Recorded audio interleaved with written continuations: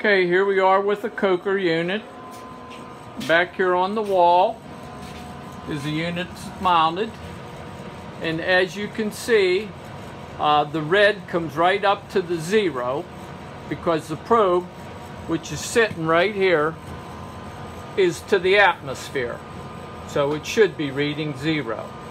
Okay, we're going to take this probe and show you where the hole is and how you put it in your coker light to check the draft.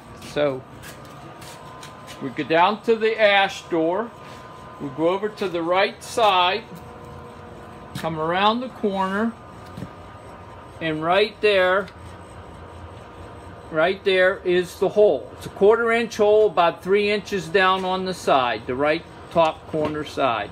Stick the probe in, come back over, and you can see the manometer. Oh wait, I'm stepping on the hose there, that's why. Okay, you can see that the manometer is showing a draft of about 0.02, which is exactly what you want with a direct vent. You want to be between 0.02 and 0.03 on a direct vent. If you get up closer to 0.04, which is right there, you're drafting stronger than you need to, so you're losing heat. But the most important thing is, when you draft stronger than you need to, you can possibly pull air down through the coal in the hopper and cause the fire on the burner to move from the back air holes back towards the hopper, and if it goes back all the way, it'll overheat the hopper and melt the nylon cam and cause the unit to shut down. A hopper fire is not going to cause your house to burn down, but it will melt the nylon cam and shut the whole system down as a result. So that's why the manometers are very, very important. And we always want to have it at negative inches of water column, never positive. Yeah, and positive water column would be on this side of the 0.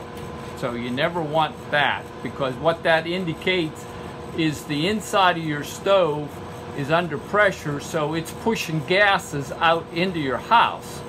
And of course, one of those gases is carbon monoxide, which is toxic. It can kill you. So you always want to be on the red side of the 0, and preferably between the 2nd and 3rd point on a mechanical draft.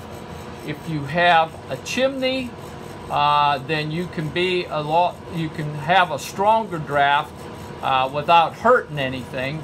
It's just a case when you're on a chimney, you could be pulling more heat out of your stove than you should. And if you have the barometric damper set properly, that should prevent it from getting any higher than 0.04. So, Keystoker, you can buy these manometers at your local Keystoker dealer. They're very reasonably priced. In most cases, they should be less than $100. And starting July 1st, all direct vent systems, stoves, coker lights, so forth, if they're mechanically vented, will include a manometer with them. So, and if you have any questions, you call your dealer or Keystoker. Thank you.